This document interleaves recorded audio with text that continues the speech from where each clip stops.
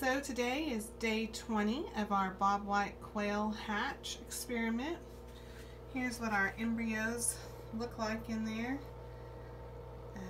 Pretty much full-grown birds.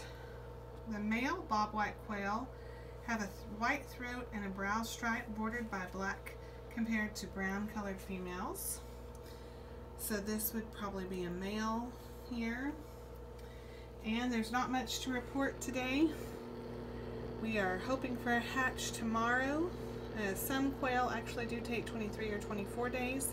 Tomorrow is day 21, but that's when the quail from these parents generally hatch, is on day 21.